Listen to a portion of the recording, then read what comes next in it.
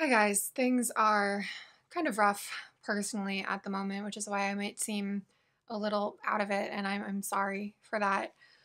But similar to a few weeks ago where I couldn't brush over the global pandemic, even more so now, I can't leap into a book discussion without acknowledging the Black Lives Matter protests that have happened globally now, largely in response to the absolutely brutal and racist murders of George Floyd, Breonna Taylor, and Ahmaud Arbery, or I guess specifically in the cases of Floyd and Arbery, it's the reaction to the release of some of the most horrific footage you'll ever see. And the fact that it took the release of that footage to inspire this level of collective outrage is in itself outrageous. Not to be that white girl quoting Toni Morrison, but it's almost unearthly how articulate she was when she was asked about race in interviews. Would be nice if white writers were similarly asked more often about the role of race in their books, but anyway, I was watching a video of Morrison a few days ago in which she said, "Guilt is of no use to anyone, responsibility is." And she wasn't even talking about racism necessarily, but in that spirit, I'm not going to berate myself on camera, not because I don't deserve it, but I don't see how that's very useful for you guys. The fact that this is maybe the second time on my channel that I've mentioned police brutality since I started in 2016 says more than anything I could say here. But I am going to leave links to ways that you can act if you're like me and looking for things to do beyond reading and self-educating, as important as those are and as long-term as they are. And, of course, the real test of all of these commitments to read more diversely or to engage in anti-racist activism, that test isn't necessarily right now. It's 3 months from now, a year, several years down the road. I've also included articles and videos below that are really worth your time about booktube, publishing, media in general, civil rights. Some of those links are from Black booktubers whose content I enjoy in general and who have talked recently about their experiences of fearing the police or fearing for their children in some cases, of racism in their daily lives and racism and complicity on booktube. If you've gotten to this part of my video and you're like, why should I care what you have to say? Fair enough, whoever you are. I can honestly say I got a lot out of their thoughts. And I'm also featuring some links to other videos on their channel that I've loved, so that if you're new to them, you can continue exploring what they have to say and get a sense of the books that they talk about. I am so far from being helpful to the conversations about Black Lives Matter and how white supremacy is foundational to American society, but Black booktubers shouldn't feel like they're using their energy and eloquence to talk into the void while the rest of us truck along with our book hauls and Friday reads. So this is my flawed and minor contribution. Actually, one last thing. This may be a weird aspect to latch onto, but as we discuss the significance of reading more Black authors, it's important to frame them the way we would white authors as artists. Plenty of booktubers do this already, but Black authors aren't just a solution to ignorance and a way for white readers to learn. They deserve to have their books treated with the same individuality and critical attention that we would afford to all authors, hopefully. So, recent and current reads. I recently finished Salvage the Bones by Jessamine Ward, which I'd owned for about 2 years, and in that time I also read Sing Unburied Sing, which I didn't love, and I discussed why in a review. I knew I wanted to get to this one within the first half of 2020 because I suspected it would be more my shtick, and it is. You guys, Salvage the Bones is way more impressive in my estimation, and I know I wasn't in the majority at the time, but Sing Unburied Sing felt oddly flat on the page, and this one is crackling, even from the more subdued beginning chapters, and from there it builds and builds. It's told from the perspective of a teenage girl named Esh over the course of 12 days leading up to and in the immediate aftermath of Hurricane Katrina. Esh and her family live in Mississippi, surrounded by what's essentially a junkyard. They call the area around their house the pit. And at the beginning of the book, her brother's dog gives birth to puppies. Don't know why, I just felt the need to qualify that. The dog did not give birth to hedgehogs, in case you were concerned. There are clear indications from the beginning, though, that Esh herself is pregnant. And that, along with her obsession with Greek mythology, and particularly the Medea myth, allows for such a deep look at what it means to be maternal.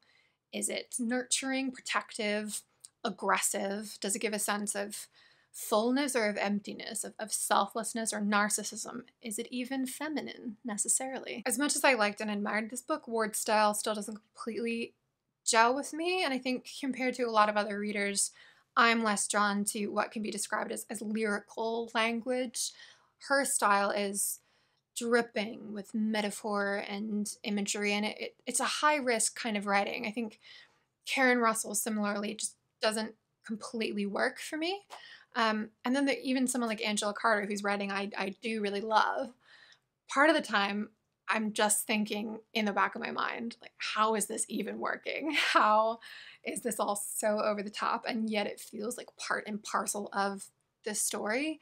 And don't get me wrong, there are passages in Salvage the Bones that are beautiful, and they occur, pretty frequently. But Ward does just hit these wrong notes that wrench me out of the reading experience and make me imagine her off writing these phrases somewhere. I read this on a Kindle library copy, so I can't, refer to individual lines the way I normally would. But that's it. Even if you're not completely in love with Salvage the Bones on the level of the line, there are plenty of other things to love. For me, the family story was the beating heart of it all. Esh has 3 brothers, and her 2 older brothers especially get these amazing portraits, and they're each maternal in their own ways.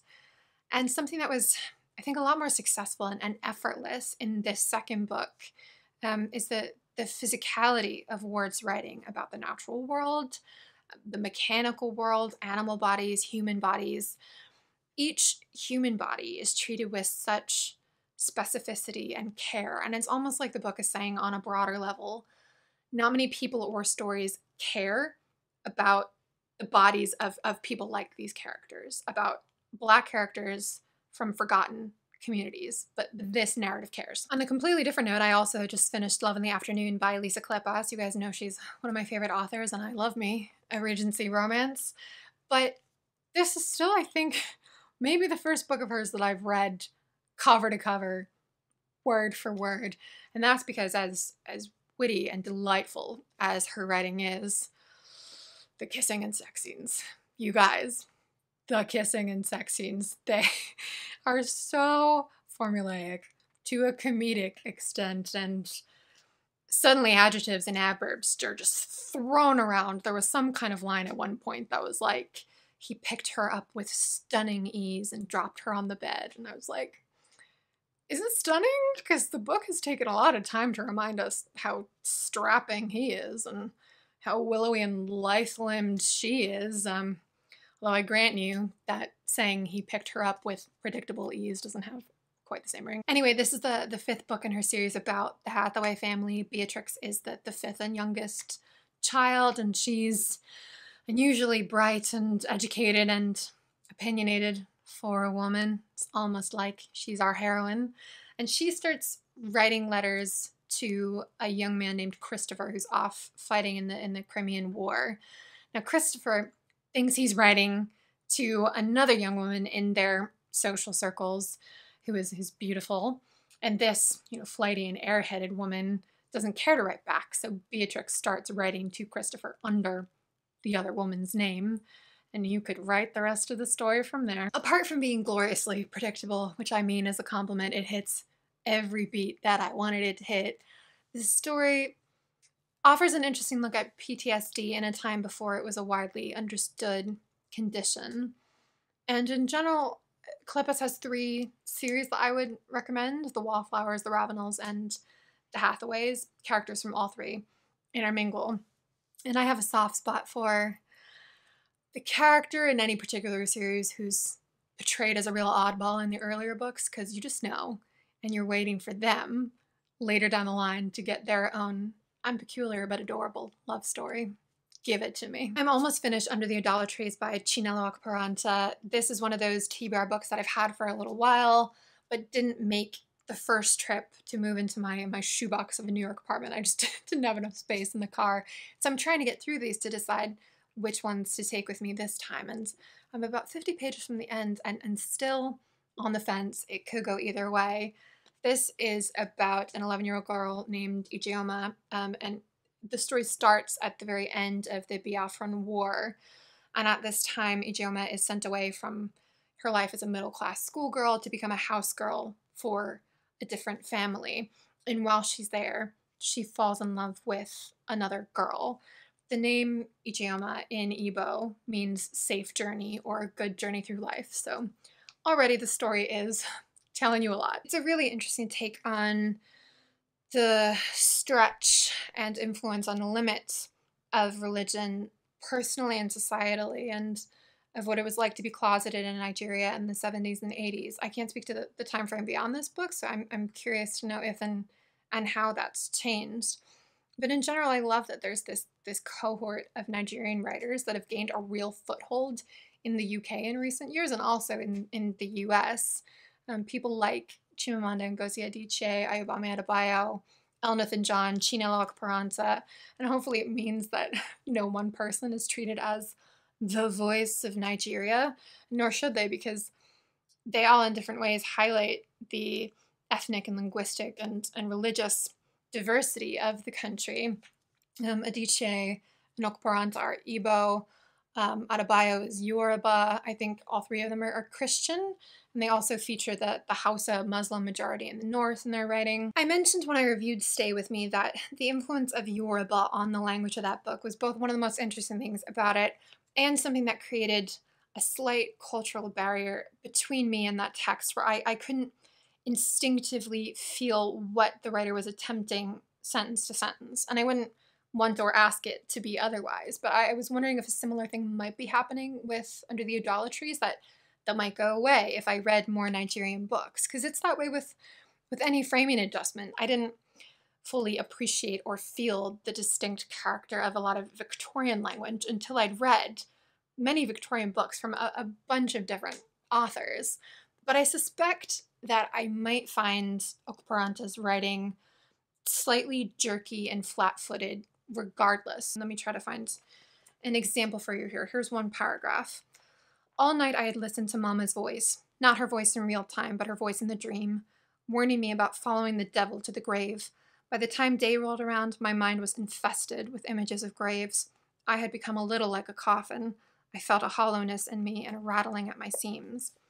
So that aside, where she says not her voice in real time, but her voice in the dream happened a page before. So unless you have some kind of amnesia, I mean, that was just, unnecessary. And then that coffin comparison, the transition from graves to coffin to her body as a coffin that's hollow and rattling at the seams. To me, and I know it's hard in isolation there, but there's a slight strain to some of the metaphorical language in here. Beyond the sentence by sentence writing, I've really liked thinking about the construction of this book. Unlike Adichie's Half of a Yellow Sun, only the very beginning of this novel is focused on the Biafran War. Ijeoma's family is on the losing side, and the book opens with her witnessing her father's dawning realization that the country he dreamed of will not come to be. And so you start with that sense of the end of things and of a draining away of hope. And that really complements the narrator's tone as she looks back on the subsequent period of her life when she fell in love with two women, and what happened with those relationships and why each of these women made the choices that they did. Lastly, as I mentioned at the top, this has been a difficult time.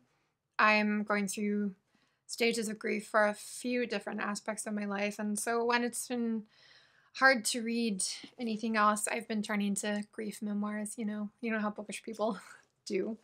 And so up next for me are Blue Nights by Joan Didion and Wave by Sonali Darana.